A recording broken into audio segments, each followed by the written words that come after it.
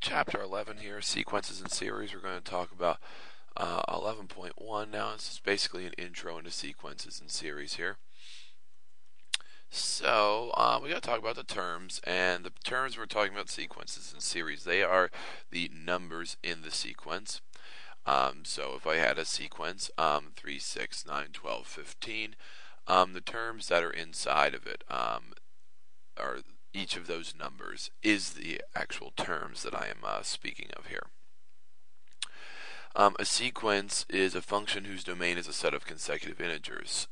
What that means is if I gave you, like before, the 3, 6, 9, 12, 15, that is a set of terms all together, and they consecutively go up by the same amount or the same value each time, and that would develop a sequence.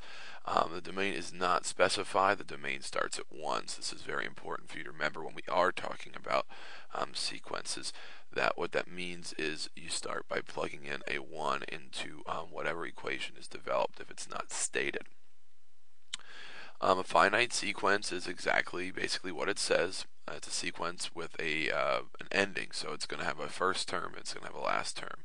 So an example will be something like this. It's a sequence because we have terms all going up by 1 each time, and on top of that I'm giving you the first number and I'm giving you the last number in the sequence. It starts at 1 and it goes up to 6. So I'm telling you where it starts and where it stops.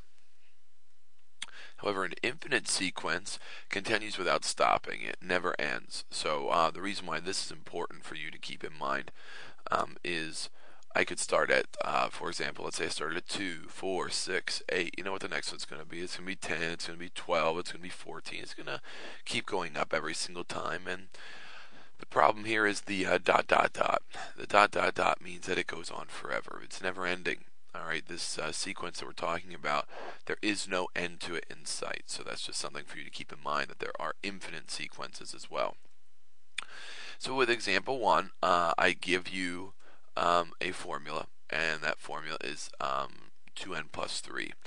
And basically what I'm saying with that formula is you start by plugging in a 1 for the first term, and you work the whole way up to plugging in a 6 for the sixth term. So what that means is I plug in a 1. So a sub 1, I plug in a 1 for n, so 2 times 1 is 2, plus 3 is 5. To find the second term, I would plug in a 2. So when I plug in a 2, 2 times 2 is 4, 4 plus 3 is 7. Next up, for the third term, I'd plug in a 3. So 2 times 3 is 6, and 6 plus 3 is 9. For the fourth term, I'll plug in a 4, so 2 times 4 is 8, 8 plus 3 is 11, and you can already kind of see the pattern here, 5, 7, 9, 11, so you can probably guess what the sum is going to be of the fifth term, right?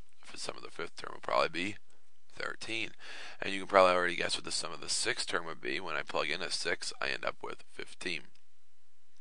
Another example is just to show you that you can plug in the terms even in exponents. If I plug a 1 in here, if I plug a 1 in for n, because it's the first term, 1 minus 1 is 0, and anything to the 0 power is 1. So we've got to keep that in mind there as well.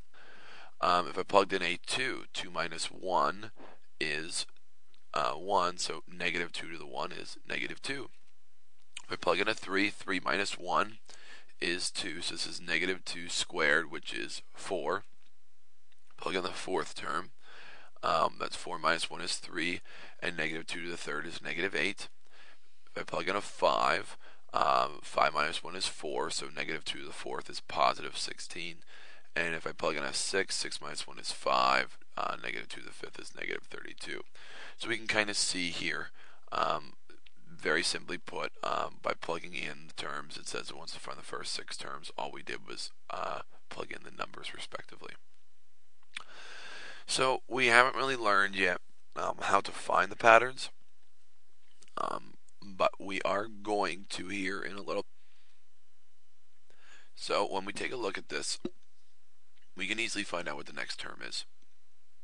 You notice that if we start here, looks like every other one is negative, so your guess would be that this is negative, the next term. Also, you notice that you take whatever term it is and it seems like it's multiplying it by 3 each time. So what that means is you'll probably say, well, I could take 81 times 3 and find out what the next one is, put a 1 over top of it, make it negative, and you got yourself your answer. So it should be negative 1 over 243. But the problem is finding out what that pattern is. And here is the pattern for this one. It's negative 1/3 to the n power. And if you want to see if that works, basically what you do is plug in a 1. If I plug in a 1, negative 1/3 to the 1 is negative 1/3. If I plugged in a 2, that's like saying negative 1/3 times negative 1/3. Well, a negative times a negative is a positive. 3 times 3 is 9 on the bottom. Okay, so when we get to this eventually,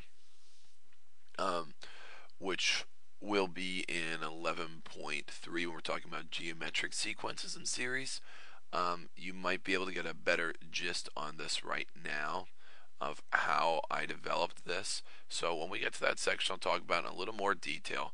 But right now, if it says something like find the fifth term, all you need to do is plug a 5 in there, and negative 1 over 3 to the fifth is negative 1 over 243.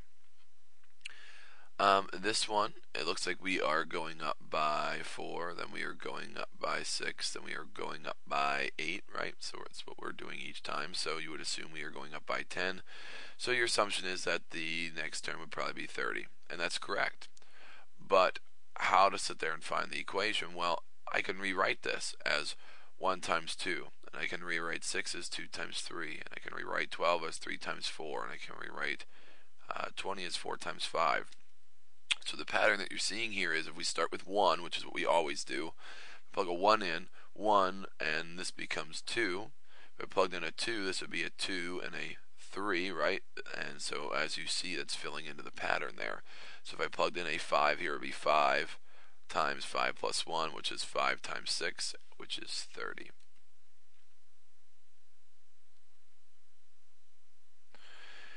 So when we come back here, we will try to finish up 11.1 with summation notations to figure out what's going on there. And we will continue with 11.1 when we come back.